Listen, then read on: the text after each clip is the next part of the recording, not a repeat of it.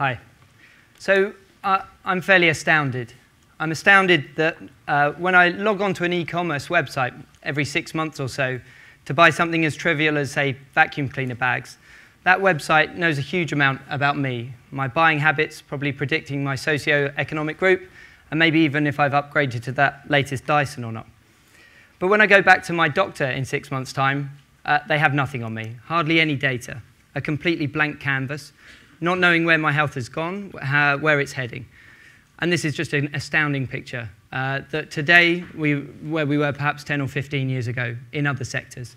And so today I wanted to talk a bit about how I think that the healthcare system is being reinvented and how we're creating a digital health ecosystem that's going to radically change this picture.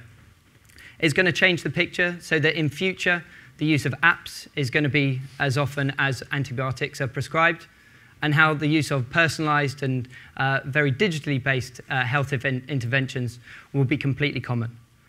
And how I think that that needs to be really centered around the relationship between patients and clinicians, driven by what we see as a really important digital health ecosystem. So what we're doing at uMotif is building beautiful, simple, and engaging mobile and web apps to help people track, manage, and understand their health, and bring that data back to their clinicians to really power or empower the process of shared decision-making. And we're starting the deployment in the first 15 NHS centres. So we think that this is the future. It's digital, and it's all around relationships. And of course, this is really important, because like many of us here today, we see increasing numbers of headlines about how health systems, including the NHS, are creaking under pressure, failing to deliver high-quality services in some cases. And much of that pressure is coming from the rise in things like long-term conditions or chronic health conditions. So in Europe, 400 million, and in the US, 255 million people have these chronic or long-term health conditions. Things like Parkinson's, diabetes, heart failure, COPD, or arthritis. So probably all of us know a friend, a family member, an acquaintance, or a colleague who suffers from one of these conditions. So perhaps as I'm talking today, maybe picture someone that you know who's got one of these conditions, because I think what's critically important is what we're doing is helping real people and making a real difference to people's lives. So long-term conditions are certainly creating lots of pressure. And this is also because they're highly costly. So 70% of healthcare spend in the UK goes on long-term conditions, 768 billion a year, the annual cost. That's more, by the way, than the GDP of Saudi Arabia or the Netherlands, an astonishingly high figure. And this is down to things like the long treatment cycles, high costs of drugs, and other impacts. But of course, it's not just the economic impact that counts here. This is real impacts on people's lives. People feeling sicker than they should, taking longer to recover than they ought to, perhaps being hospitalized or readmitted where this can be avoided, and even dying prematurely. So of course, over the last decades, there have been a number of reinventions or shifts forward in healthcare, which have been fantastic. But the reality in long-term condition management is people still manage on their own. So if you have one of these conditions, Parkinson's, diabetes, you're spending 8,700 hours a year on your own, and just 3 hours a year with your clinician. So people with chronic conditions are already self-managing, perhaps not doing so as proactively, consciously, or effectively as they could. And this is where we think that there could be real change.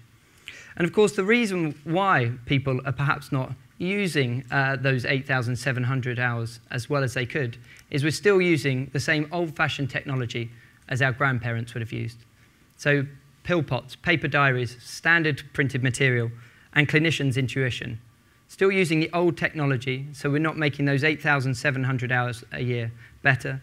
And then that blank picture that I showed you at the start, which is far too common in healthcare, a blank picture where clinicians have no insight, no information on how their patients are doing.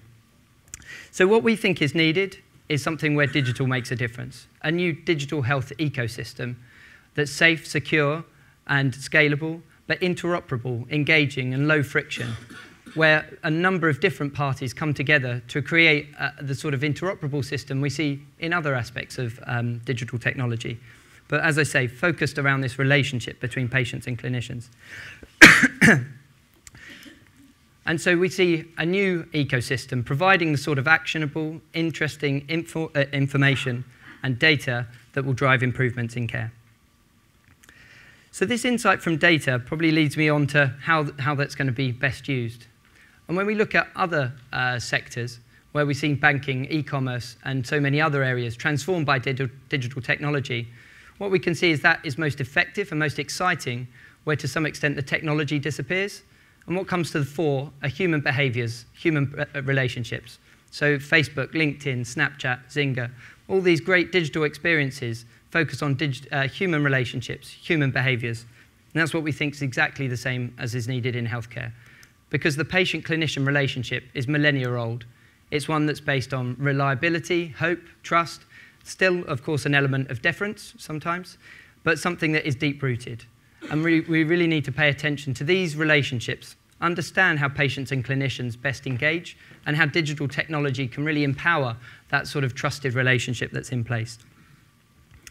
And so I think what we're going to see over the years ahead is something of perhaps a change or a shift in the power balance between patients and clinicians. So sometimes clinicians are perhaps quite top-down, and patients can sometimes be sort of just participants. So we see a shift to the future, something which perhaps balances that out, with clinicians being something more of a supportive health coach, where data can actually improve the relationships between patients and clinicians and support both sides of that equation. So we must understand, obviously, that some clinicians aren't going to embrace this, and indeed some patients actually maybe don't want this or aren't ready to want it now. So I think the challenge today is to get down in the weeds, really understand how things are today, so that we can start working with the fantastic clinicians and patients that want to drive this digital health ecosystem and future, and start working with things today to create this kind of future for tomorrow. What's probably sort of fairly obvious to most of us in this room is that relationship is one that's actually driven or powered by data. And I think this has been picked up on a number of times today, how important that data is. But of course, it's not just data, it's gathering the insight and useful information. I think that's the critical part here, is making sure that that data drives that relationship in a positive way. And just a note, I think, on data privacy, I think, and ownership. We think it's critically important in this new future that it's people owning their own data, being able to control what they see, where the data goes. Because there's increasing evidence, things like Patients Like Me, Health Unlocked, other academic papers, showing that when people understand where their data's going, who's using it, and critically who benefits from that, that they're increasingly happy for that data to be shared. Just yesterday, I was reading the latest survey from the US, showing that 90% of people are happy for their healthcare data to be shared. And I think that's really critically important to be aware of, that of course we have to be sensible, careful, and considerate about how we maintain data privacy and security. But I think a small plea, in a sense, to any regulators out there is let's not let misconceptions about people want to stand in the way of being able to use this data for incredibly powerful purposes. So I think this leads me on to thinking about who are the people and organizations that should be making some of this change, building and delivering this digital health ecosystem for the future. Well, I think it's the sort of institutions and organizations that see opportunity first and barriers as distant second. Because we see in other industries that actually sometimes it's the people who are slightly from the outside, something of a respectful outsider that can respect the need in healthcare for high quality data, clinical robustness, doing no harm, of course, and cost effectiveness, but that see the opportunity first. In one of the recent Wired magazine interviews with Daniel Ek from Spotify, he comes at it from, this is how I think the world ought to be.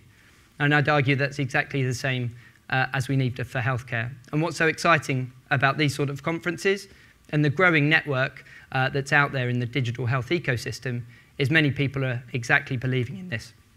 Bringing in people from many different sectors, having the intersection of design, gaming, behavior change, and so many other sort of specialities that together we can create something new, something special, and something different. So I think what we're so excited about is working with some more of these respectful outsiders to understand healthcare, but actually drive forward to create something new. And as we think about that, I think the importance of design is something that I just wanted to touch on. In digital health and in healthcare generally, it's not a sector that's perhaps known for high-quality design.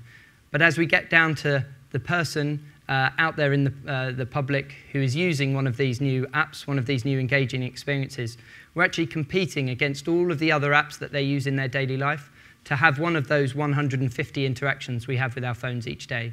So a design-led approach to this is absolutely critical. Creating solutions that are a design pull, not just a technology push. So we need to be learning as much from Zynga about behavior change as the GMC, for example, and as much from Formula One engineers as established medical device companies. And it's this intersection which we think is going to create the digital health ecosystem of the future.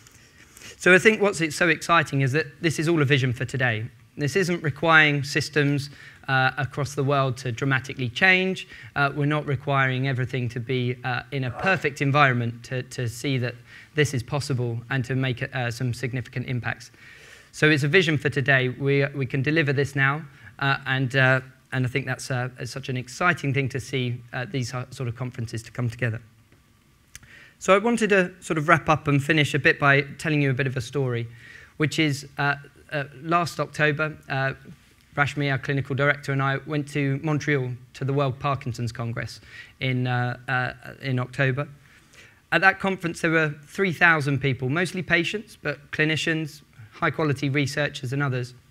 And at that conference, it was an incredible mix of ambition and hope for the future, that one day Parkinson's is going to be solved, there's going to be a cure, but balanced with the understanding and the appreciation that probably that's not going to be any day fairly soon.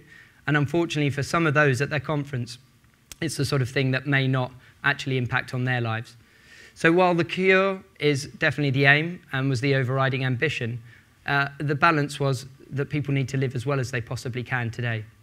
And that's what's inspired us to start building the type of digital technologies as part of this digital ecosystem that we think are so important, supporting patients and really understanding how they can improve that relationship with their clinicians.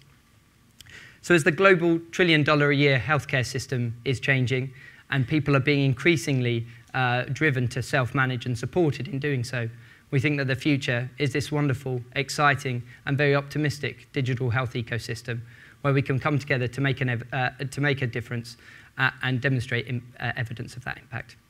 Thanks.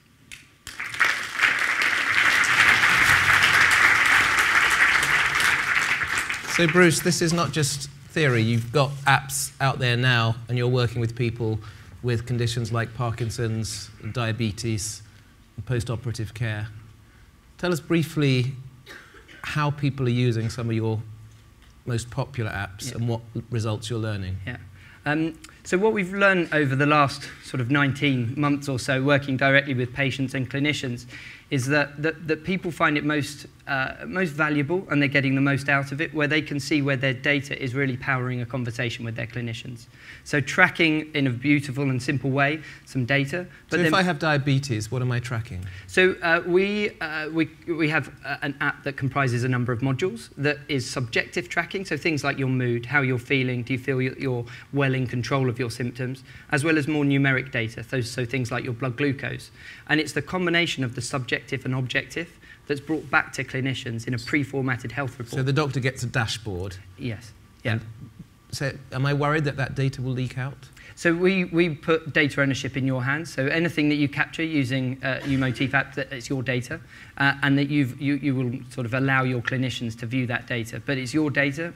Our position is we shouldn't own that as a company. Okay. It's about your health. It's yours. And briefly, for uMotif, what other medical conditions are you looking to produce apps to help communicate? So the next patient groups are oncology, heart failure, rheumatology, and renal, so people with kidney failure.